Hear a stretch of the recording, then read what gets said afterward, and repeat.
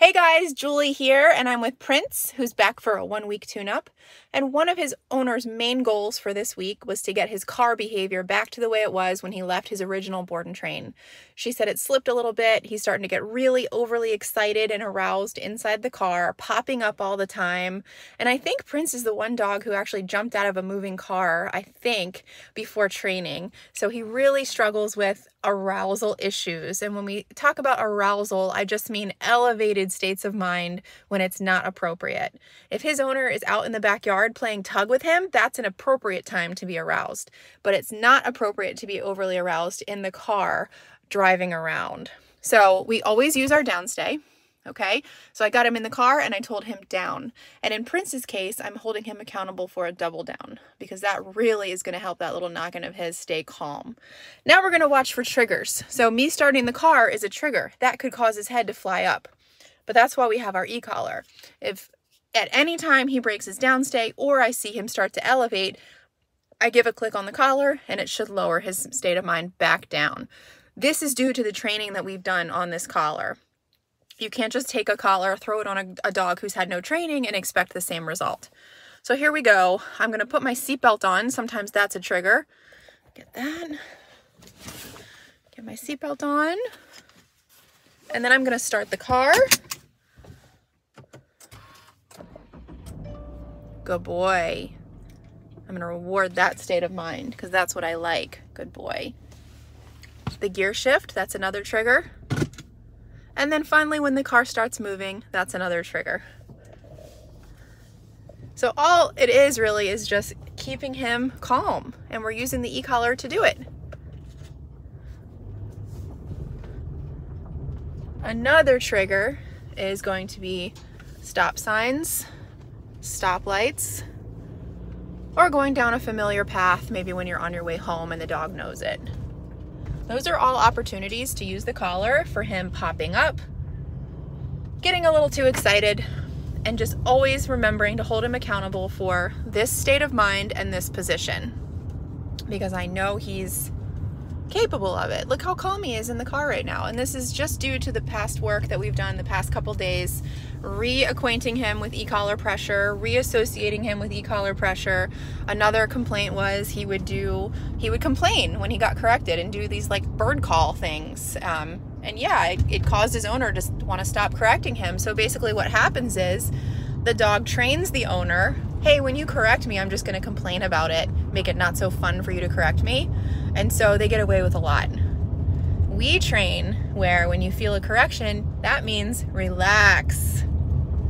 The irony is he's going to be able to do more stuff because he's listening now and he's not going to be breaking commands all the time, lunging at people, even in a friendly way. Prince is a friendly guy, but he's really big and he's unmanageable at times. And she wants to be able to take him to her grandmother's house, do lots of things with him.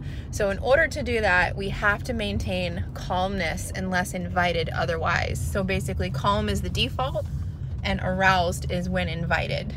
Playing fetch, off-leash hiking, play sessions, only when you invite it though. So I just want you to see just how calm he is capable of being in the car when you expect it as a default.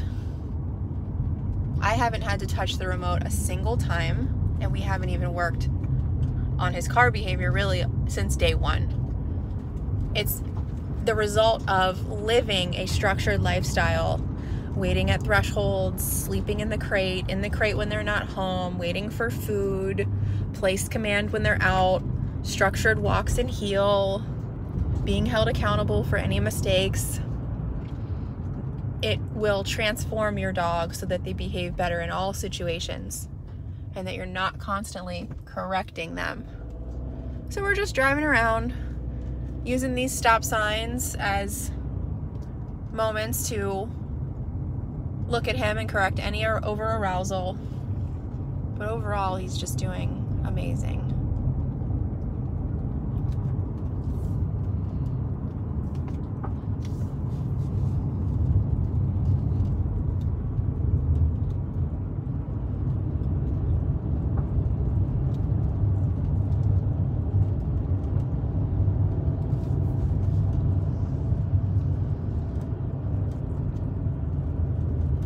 Okay, we're coming up on another stop sign.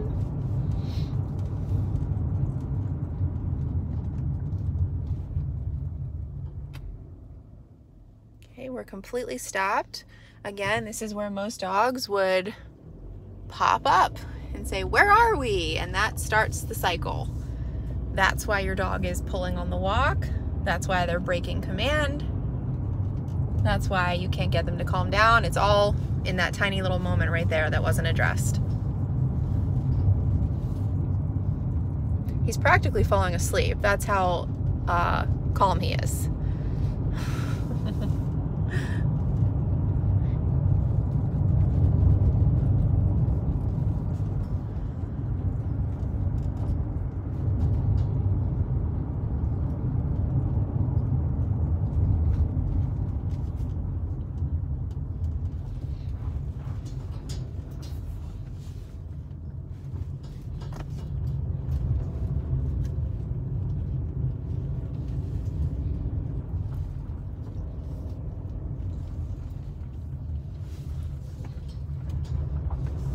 Okay, we're headed back home, and the dogs know, even if they're in double downs like this, they know when you're pulling into your driveway.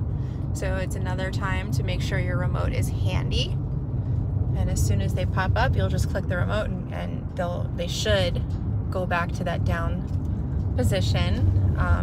But even more so than position, I'm worried about state of mind. So by keeping him in this nice down state, it's great position-wise, but it's also keeping his mind calm. That's really the reason for it.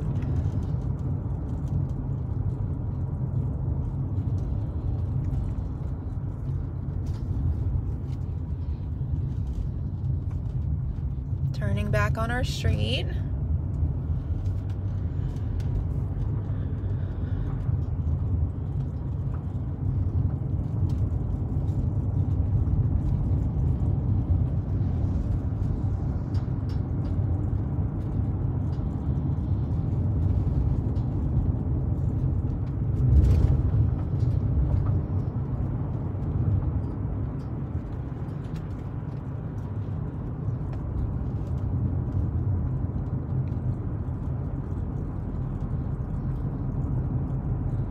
Okay, the real test is going to be pulling into the driveway, stopping the car, getting out of the car. These are all things that I still expect the calm down stay. None of those things get to release him. The only thing that releases him is me.